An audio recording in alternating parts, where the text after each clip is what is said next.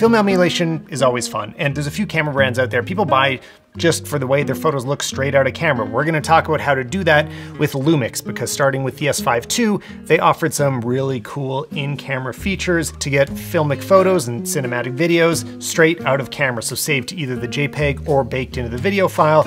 We're gonna go through that today. I'll be showing you how I do it on the S5 IIX, but this works on anything released after the S5 II, so that also includes the G9 II. They all work the exact same way. And a huge thank you to Lumix. I've been using their cameras a ton over the last year, so this isn't a review, I just want to show you how to get the most out of your camera. The way we're going to do this is mostly focused around the feature called real-time LUT. Now, if you haven't used LUTs before, don't worry, I'm going to show you, but it's a photo style that can basically bake in a preset. This is a little bit easier on video, so that's what we're going to look at first. And you can make this work with whatever your favorite LUTs are, or you can create your own. It's pretty easy to do. There's lots of tutorials out there. I designed a pack just for this video so I could show you how they work in real time. So there's a link down below if you want to pick those up. Otherwise, you can really use anything. It's pretty straightforward, but I can't go through all the LUT creation in this video. So let's start off by how we install them. First, put a memory card in our computer and navigate to wherever our LUTs are stored. Select all of them and drag them to the root folder. And if this is your first time dealing with LUTs, quick explanation is that it's a little text file that tells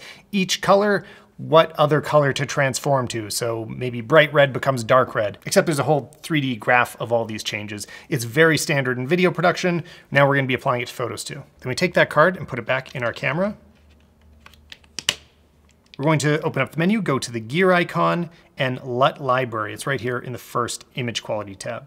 I've already got mine loaded in here, but if you just select one, press OK, you're gonna have the option to load or delete. You're gonna load it, select the memory card, and one at a time select each LUT and load it in. When it's done, it'll look like this, and you can have up to 11 different LUTs loaded into your library. And if you're using my LUTs, any of the ones that say Vlog, these are the ones we'll be using for video, and the ones that say STD, that's for the standard profile, those are gonna be used in photos. So starting in video mode, we're going to switch over to that on the top dial, open up our menu and go to the red camera icon and photo style, which is kind of near the top of everything. The default will be set to standard. It's really clean and natural, and I actually use this profile all the time, especially for photography, but for video, it's a bit lacking. So let's take a look at the test scenario we set up. This is standard. The colors are really nice, but a little boring for what we're doing today. And also notice how the highlights are completely clipped outside the window. We want to bring those back, and there's a way we can do it without editing in post. So make sure your cursor is at the top of the screen here. I'm going to flip from standard, keep going until we find real-time LUT. If we press down, this is where the actual LUT is selected, and we're gonna use this focus button up here to select them, or you can also touch the screen. Here are all those LUTs that we loaded in that are in our library. And let's start off by looking at Vlog to Rec. 709. This is just a basic transform. Real-time LUT always starts with log footage. So if you haven't seen log footage, it looks super flat and desaturated and uninteresting. Nobody actually should be using log footage. You want to add a transform, which is what this LUT is doing, transforming it from log to Rec. 709 to full contrast. Now the transform is meant to look very natural and adaptable, so you could still add another preset on top of this in post if you want, but it looks good out of camera. It's completely usable. Here it is compared to what Lumix's Rec. 709 preset looks like. Built into the camera, it's a little bit flatter, a little less oomph to it. But you can see those highlights out the window are completely safe. They're not blown out at all, and this is why I use log all the time. It's just like a much nicer image and looks more cinematic, whatever that means. Since I usually color grade my footage, this is the baked in LUT that I'm most likely to use, but I did provide some more filmic ones too. So let's take a look at what those look like. We can go and load them in. Here is film 1, not pushing the colors too far, got kind of a soft contrast to it.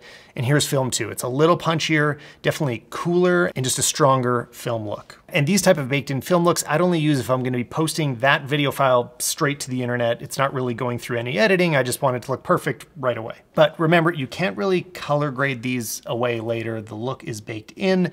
So if you want to play it safe, the more neutral LUT is safer. Now let's do the same thing to photos. So keep in mind, this only applies to JPEGs because RAW files don't have an inherent look baked into them. It's going to be whatever you edit into those RAW files later using Lightroom or Capture One, which you can also use LUTs. So this is about if you want something straight out of camera that looks great, which is really fun to shoot that way. And that means JPEGs. So first of all, we'll switch back to a photo mode. I'm going to use manual right now. Go to image quality and down to picture quality. Make sure that it is on raw, and fine, or raw standard. This is just how big you want your JPEGs to be. Now this is building on the same things that we did for video, so we're gonna go into photo style, real-time LUT. The trick is that real-time LUT is actually always using vlog, right? Which is meant for video, but if you shoot like this, you're gonna find a lot of your images are really underexposed because the exposure just works differently between vlog, photo, and video. I actually set my exposure the same in all my samples, and you'll notice the window in the photos is a little blown out because it exposes differently. I should have lowered it and exposed for the scene. I just kept them all the same. But what we're gonna do is use a small workaround. Now these two LUTs only apply to like a full contrast image already. That's why I named them standard. You can use any LUT out there that is meant to go on top of a fully contrasty image, right? Like it's not meant for log. But we have a problem. If you look at these photos straight out of real-time LUT, there is no contrast. It looks like log, except, you know, maybe slightly different, but more or less it's a flat image. It's not usable. But fortunately, Lumix built in a handy workaround. So down at the bottom here, we have display, save. We're gonna save it as a photo style. You can actually save a ton of these. I only have a few that are enabled right now.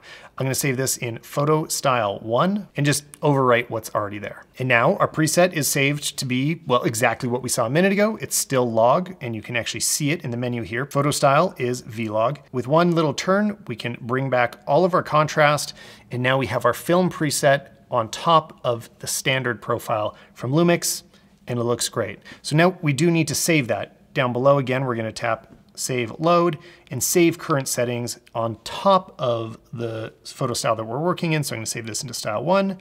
Overwrite, yes. Okay, so now every time I come back to it, I'm gonna have this, like a fully contrasty filmic style. Let's do that again for film style number 2, since I got 2 film LUTs here. I'm gonna go to real-time LUT, go to LUT select, film 02, Lumix standard, display save, style 2, overwrite those settings, and then change the default from vlog over to standard. Now I gotta save that again, and here's what film 2 looks like straight out of camera. That's almost all of it, but there's one other setting that can really affect how things look. So we're gonna go back into image quality and scroll down until we get to eye dynamic range. I think this is set to auto by default. I don't know, tell me what it's set to right now on your camera.